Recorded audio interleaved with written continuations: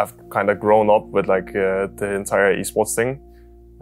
Like ever since I was 16, I joined LCS. So I've like for sure grown a lot with the teams I've been on. And I think on G2, I've kind of gotten like more, I guess, confidence, since once you start winning a lot, once you start like getting more out there, you get into it more, you get like better and better on camera. Even though I don't think I'm like good on camera or anything, I just think that like at least I can kind of be myself, which I think is a good thing. So I think I've gotten like a lot of confidence, and as a player I've grown a lot too, of course. I think the Wunder we see now on G2 has, just like Perks, grown a lot. Like you can really see the kid that was 17 years old a couple of years ago compared to now. Much more understanding of playing as a team, much more understanding of how to communicate, while still being so good as this carry top laner.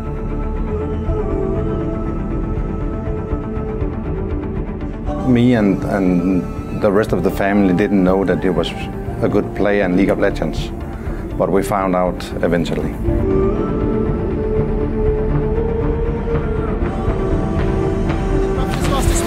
Perks as well as Mickey trying to do what they can. They've dissuaded enough for now. Caps and Wunder, they're pushing in. This is going to be for the final fight. This is the G2 classic. They never go for conventional and try and end the game. They're split pushing right now. Rise joins the top side. Here they go. All right, Abyssal Voyage will deliver Teddy to the back line, but Caps and Wunder are on the Nexus. They will not go quietly. The Nexus is being focused, but look at Faker. Nexus 1 or 2 more hits. Mega Man on top.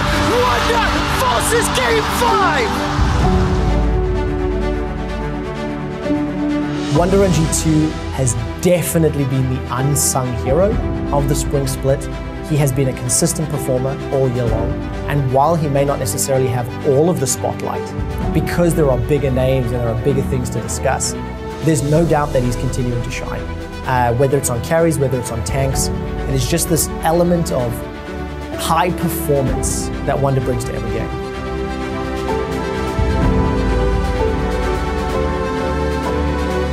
The rest of G2 is here, but it's Gnaw on the backside, ready to keep this one going. Mickey's still alive, Perk's still alive. Now it's Wunder, though, dishing out so much damage on the backside. Gnaw buying time, but Zeros is here right on top of Perks. He's gonna grab the kill, the Lysandra passive. Gonna do more damage, gonna force the GA out of Jankos, but Gnaw gonna get taken down, the triple kill. Coming through from Wunder, he may look to clean it up. He may just look for the Penta. Wunder going to get 4, now going to look for the 5th. Can he get it, Wunder? Will he find the Penta kill here, the Quadra? The Penta for Wunder!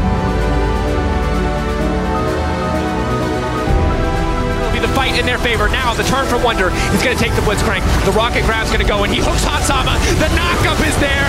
What champion can't this man play? He's going to take another one, and he's going to chase down, but it is Odo and Larson versus the world. It is the Infernal Soul for G2, but Rogue, they need to win this fight 5 for nothing, but Wunder, again, he gets another reset. Again, he will find the stun. He takes the cannon. He turns it against Rogue. The same champion that won Rogue the fight will turn it back against them.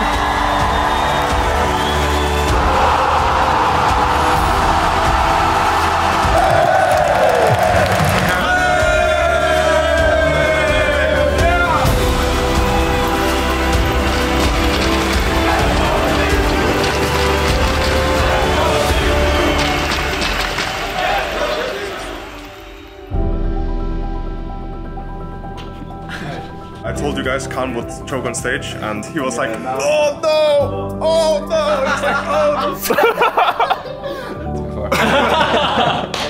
no! What is going on?